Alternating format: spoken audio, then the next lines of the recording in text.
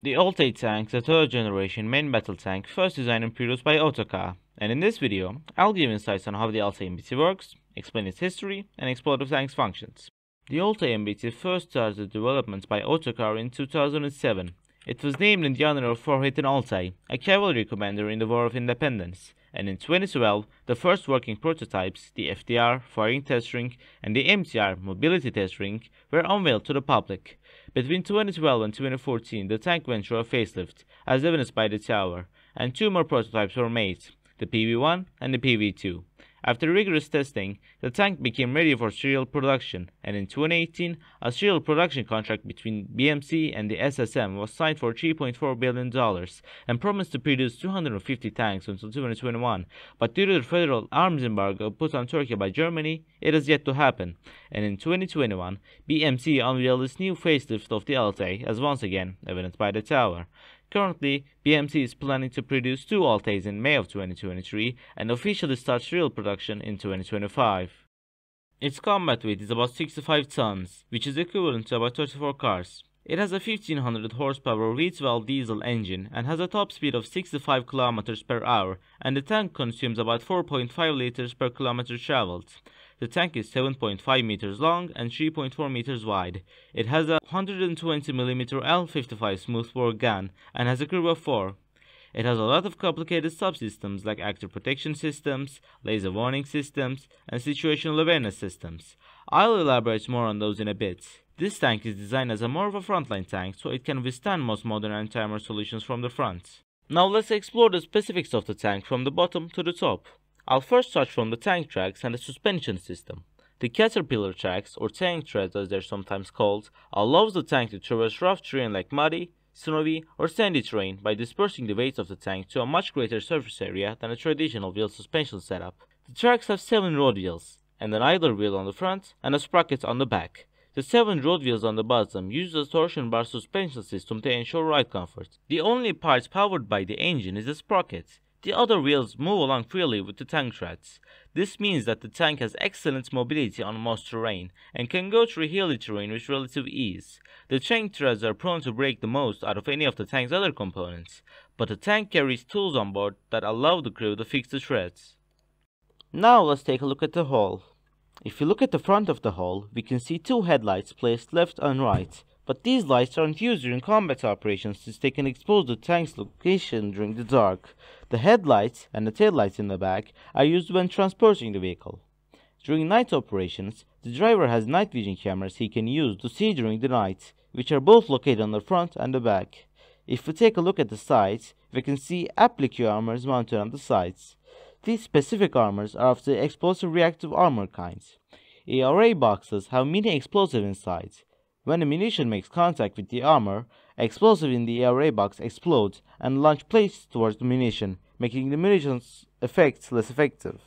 Rear of the ARA boxes, there is a special kind of armor called flat armor or cage armor.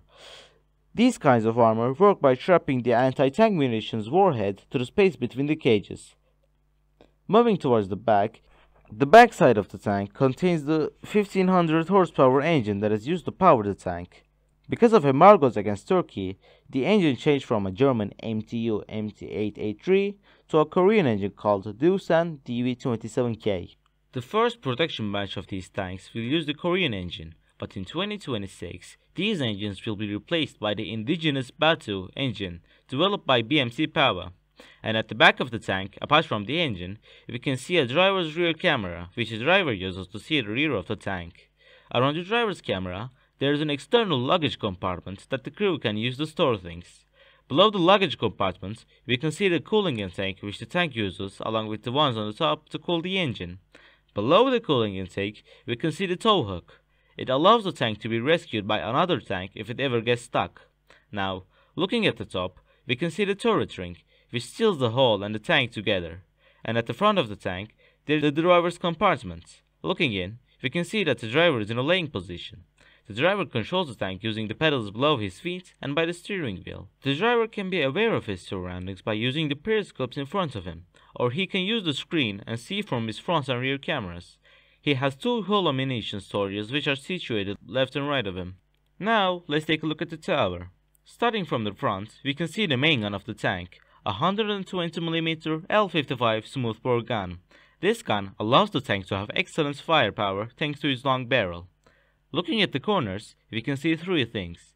The corners contain the laser warning receiver systems, the 360-degree situational awareness cameras, and the radars for the ACCOR active protection system.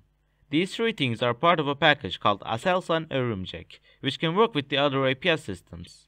LWS alerts the tank when it detects a laser pointed at the tank. It automatically turns the tower of the tank to the area the laser is coming from, and it releases the smoke launchers to counter the lasers. The 360 degrees awareness cameras allows the gunner and the commander to be aware of their surroundings, since most tanks are practically blind without these systems. Looking at the sides, we can see additional luggage compartments which the crew can use to store stuff. Looking just a bit to the left, we can see more of the Aselsan Örümcek system and more slats armor to protect the sides. And at the top of the tower, we can see a lot of things. At the front, there is the gunner's periscope. It has two cameras, one for day view and one for thermal view.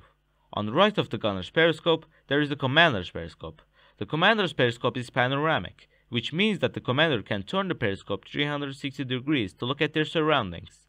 It also has two cameras for daytime view and thermal view. Behind the periscopes, we can see two launchers.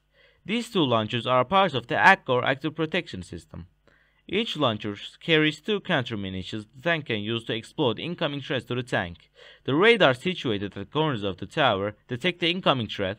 The launchers turn to where the threat is coming from. Then the counter-munition is launched towards the threat. Right next to the launchers, there is the commander's cupola on the left and the loader's cupola on the right. These cupolas also have periscopes with them, so the crew can view their surroundings. And between the cupolas, there is a remote-controlled weapon system. It can be fitted with a variety of weapon systems. This particular one is an Aselsan Sarp remote weapons station. It can be controlled by the gunner or the commander from the inside of the tank, so the crew doesn't have to risk their lives to shoot it. Below the RCWS and the loader's cupola, there is the blowout panel. In the case of an ammunition cook-off, these panels are rigged to blow, so any fire that could come out doesn't go towards the crew. Left and right of the tower, there are the smoke launchers. It could be used to obstruct vision towards the tank or in a laser pointed at the tank. Between the smoke launchers, there is a meteorological antenna and a jammer. Jammer can be used to block radio signals within radios to counter any improvised explosive devices or IEDs. The meteorological antenna can be used to predict weather within a certain radius of the tank. Behind these systems are the radio antennas, which I think is pretty self-explanatory. Now, let's take a look inside the tower. The commander and the gunner are situated on the left side, and the loader is on the right side. The commander is on top of the gunner, while the gunner is below the commander. The commander can view from the periscopes and the cameras using the screens in front of him, and he can use his stick to take over the tower's controls and aim the gun. The gunner can also view from his periscopes and view his surroundings from the screens in front, and he can also move the gun using the stick below the screen. The gunner is the one aiming the gun, and the commander usually views the surroundings to tag enemies for the gunner to eliminate. The loader loads the main gun, if you couldn't get that from the name.